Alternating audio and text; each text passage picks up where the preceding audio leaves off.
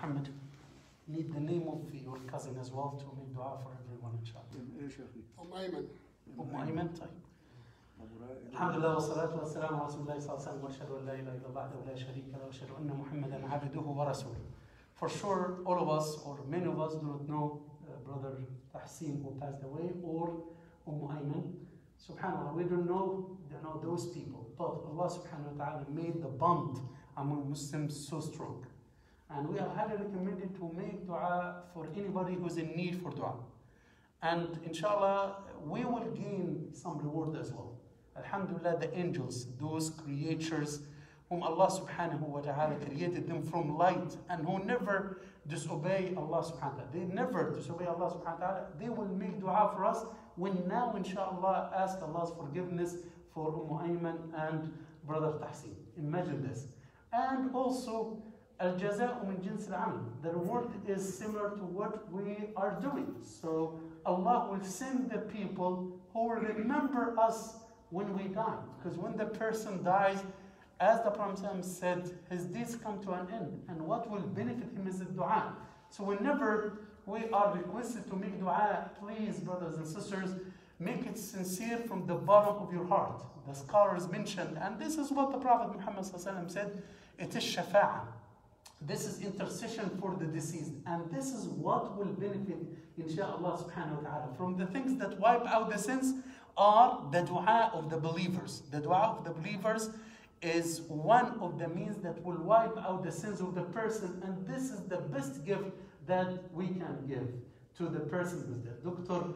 Jarrah is known to everyone. He is, mashallah, one of the people, may Allah subhanahu wa ta'ala give him barakah in his health, in his age, in his family, Ya Rabbil Alameen. Everybody loves him, and he is, alhamdulillah, one of the people whom Allah subhanahu wa ta'ala opened their hearts to help the people even that he doesn't know. May Allah subhanahu wa ta'ala grant him strength, Ya Rabbil Alameen, and acceptance for the decree of Allah subhanahu wa ta'ala. Please say Ameen, because the hope that one kind heart, inshaAllah, bi'idhnillah, from you will say Ameen, and Allah subhanahu wa ta'ala will answer his dua bi'idhnillah subhanahu wa ta'ala. Allahumma ya Allah, ya Mannan, يا ذا الجلال والإكرام نسألك بأنك أنت الله الواحد الأحد الصمد الذي لم يلد ولم يولد ولم يكن له كفوا أحد. نسألك يا ربنا أن تصلي على نبينا محمد وعلى آله وصحبه أجمعين. اللهم اغفر لعبدك تحسين يا رب العالمين أبو رائد. اللهم اغفر له وارحمه وعافه واعف عنه. اللهم أكرم نزله ووسع مدخله. اللهم اغسله بالماء والثلج والبرد.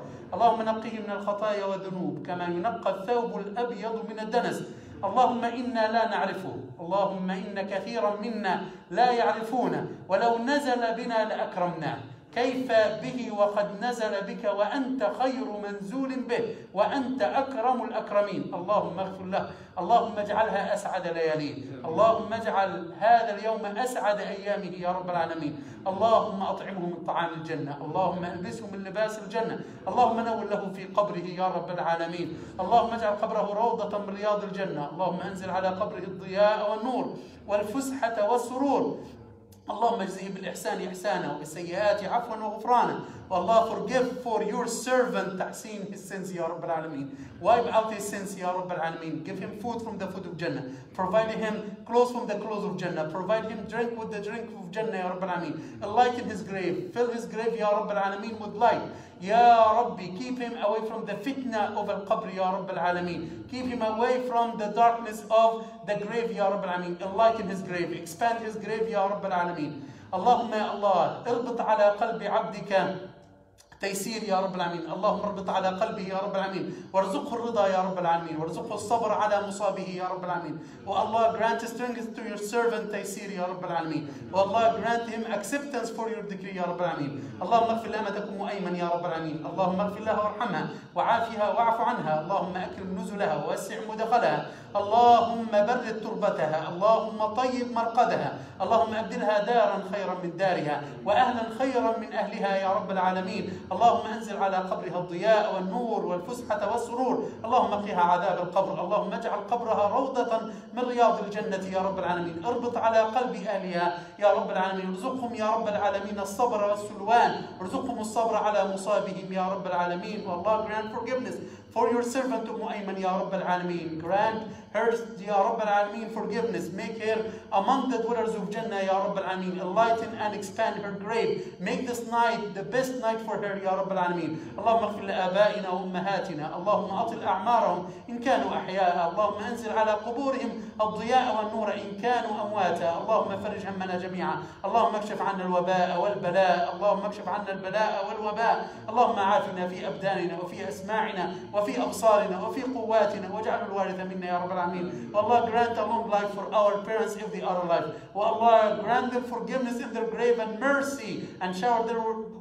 them with mercy in their graves if they are dead. O Allah, give Ya Rabb al-Alameen shifa and recovery for anyone afflicted with corona. O Allah, have mercy upon anybody who passed away because of corona, Ya Rabb al-Alameen. O Allah, save all of us. Grant us wellness, grant us barakah in our ages, in our kids, in our wives, in our money. Make Ya Rabb al-Alameen all of us among the dwellers of Jannah. Allahumma ameen. Subhanak Allahumma wa bihamdik. Nashhadu an la ilaha illa anta nastaghfiruka wa natubu ilayk. Jazakumullah khairan wa barakallahu.